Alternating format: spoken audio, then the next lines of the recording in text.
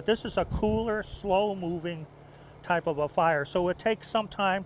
We've got both of the smoke alarms here in ionization, which is commonly found here, the photoelectric, which usually picks up smoldering fires quicker, and when it goes off, we'll pull it up and the indicator will show which one is actually going off. So now you're starting to see smoke come off. It is very faintly coming off. So this is a cigarette butt that's in between two cushions inside of a couch.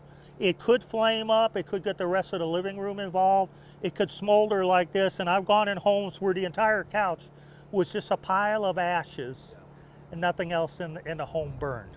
You can't take, if you take one breath of that, you can't take another breath. It's extremely poisonous. So the alarm went off, and it's the photoelectric alarm that went off.